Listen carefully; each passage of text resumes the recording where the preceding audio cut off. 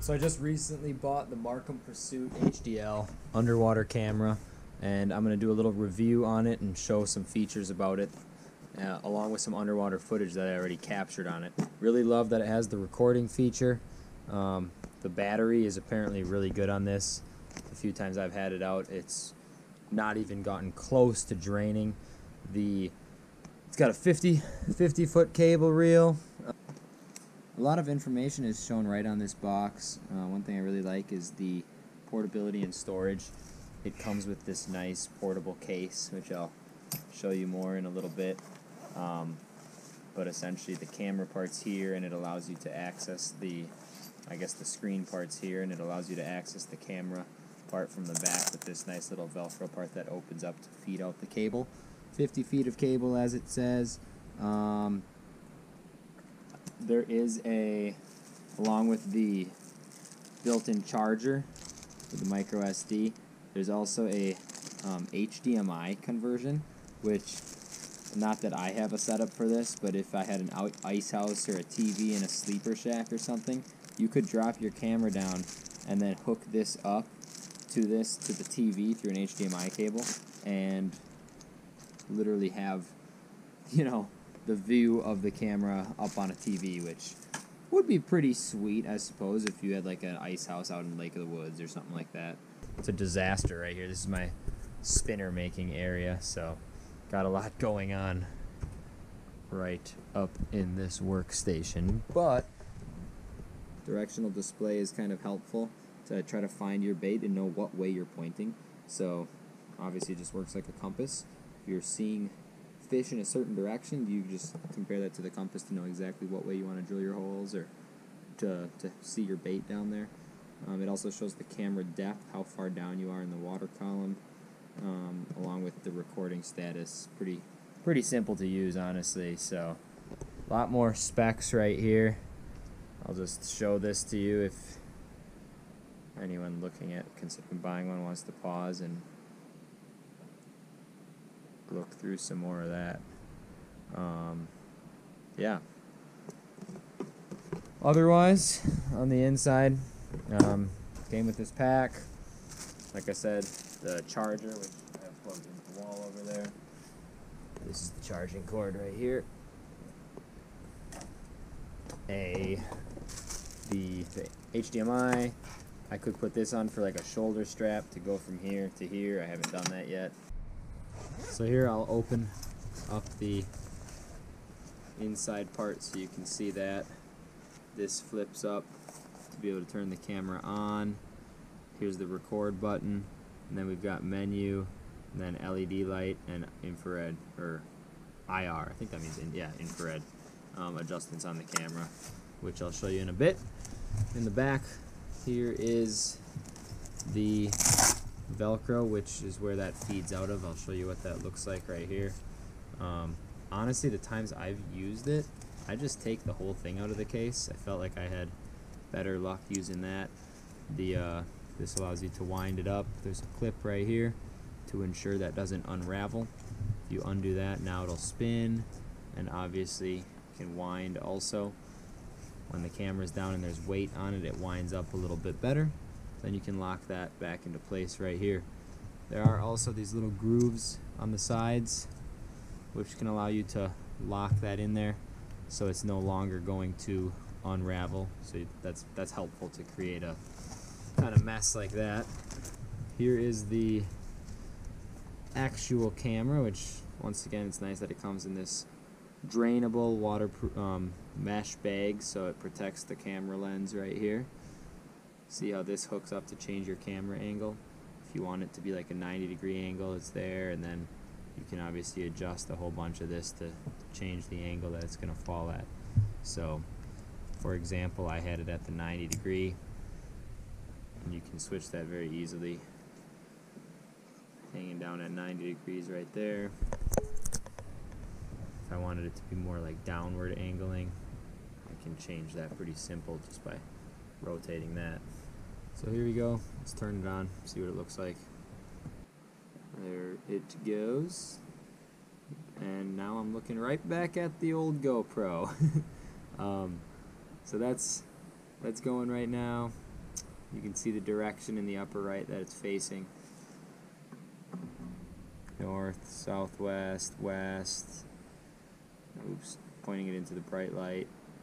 Oh wow, look at how it adjusts with the brightness there. So I'm going to turn this light off now just so you can see.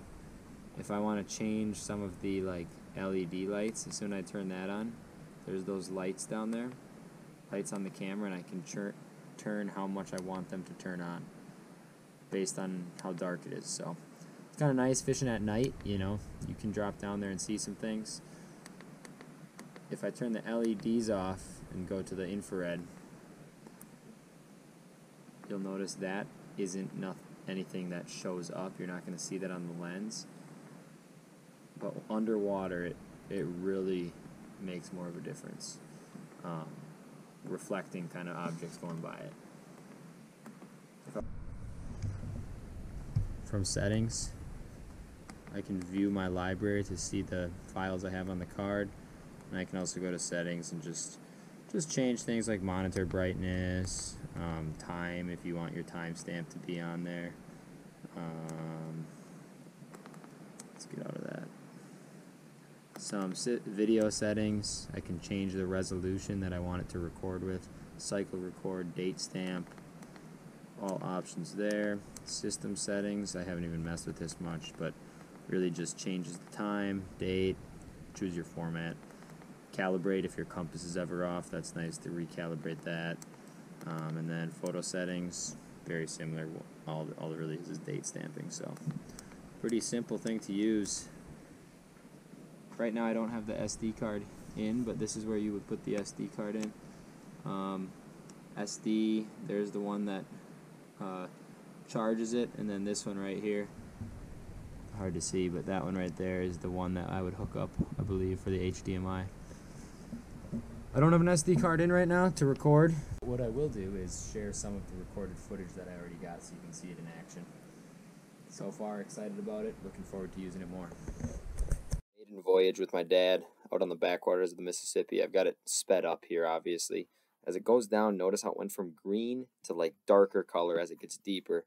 And right away on the first drop, there was a big old crappie suspended that we saw. And there's my dad's jig right there. He was jigging about 4 feet away. This is in the shack. And I was just freaking out in the moment, thinking it was going to bite. And it looked at it, all flared up, and rejected the offering. Swam away. Dropped it down to the bottom. Saw some bluegill. There's a bass cruising through. You can see that log in the background. This is probably like 16 feet deep here. Definitely a little blurrier. Here came a big pike. I shouldn't say blurrier, but you notice I lost the color farther deep down. Big pike swam through. Big old bluegill was checking out the camera. This is all without the infrared on right now. There's no infrared lights or LED lights. This is just the pure camera. And this was about midday, so it was sunny out. Once again, I have this video sped up. These fish were super lethargic, but just a bunch of gills cruising around. Hard to really gauge their size. Looks like this was a bass in the background. I'm not sure. That gill is massive though. This came through on 4 times 4 speed. And then I think the coolest footage, lifted it up suspended and got this crappie here with some shad swimming through. And it was pretty sweet seeing that crappie eye up this shad. We had tip-up set this day for pike and never got a flag. And after seeing these shad swimming through, it makes a lot of sense about why we were not getting bit on the tip-ups, because there is no shortage of food. I mean, look at that thing just asking to get chomped. I'll bet some bigger crappie, like the one in the background, even eat a shad on occasion. They were just cruising around. Then I think this is a catfish. Tell me if I'm wrong, but seems to be a catfish cruising through. And then right here, I honestly don't know what this fish is. You can see those black fins. I kind of lifted the camera up right at the last second.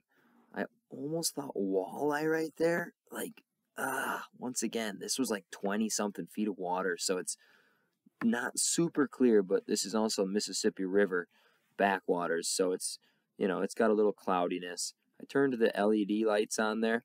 You'll notice the difference, how the sediment pops a little bit more with the light shining. Never got another glimpse of that potential walleye. This is the IR now. So once again, shows up more fish, but it will also show up the sediment better. I think that's another catfish up top, cruising through, and then I believe this is a sheephead. It just faintly was there. So hope this video helps, and follow along for more. I'm going to have a lot of content coming through.